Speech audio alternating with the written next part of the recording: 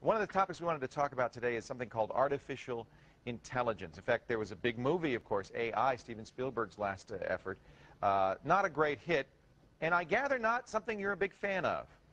Well, I think artificial intelligence will be coming, but I think it's going to take 50, perhaps maybe 100 years before humans wind up in a zoo and our robot creations throw peanuts at us behind bars and make us dance like we do with zoo animals. We had Ray Kurzweil on last week, and of course I'm sure you are familiar with his book, The Age of Spiritual Machines, in which he claims it is not far off before computers are as smart, in fact smarter than human beings. Why is that such a difficult thing for you to imagine happening so soon? Well, I'm a physicist, and we are the ones who have to build these things. And we realize that in 20 years, something called Moore's Law is going to collapse.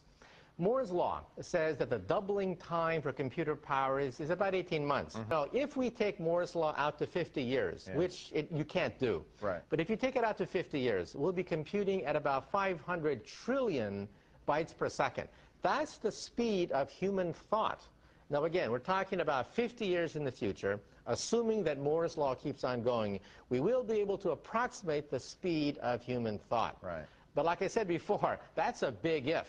We don't know whether quantum computers can even exist at that speed. Well, and of course, you're talking about building the machine that'll do this, and I've had big arguments with Ray Kurzweil because I'm of the opinion that it's not mere speed that makes a human thought what it is. It's a very difficult and ineffable thing that makes humans human. You think a machine can do it? Well, there are two basic problems with robots.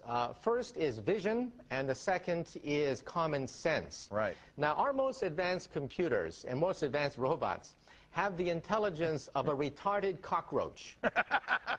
A retarded cockroach. Not Arnold Schwarzenegger in the movie Terminator, but a lobotomized, retarded cockroach is our most advanced computer. That's pathetic.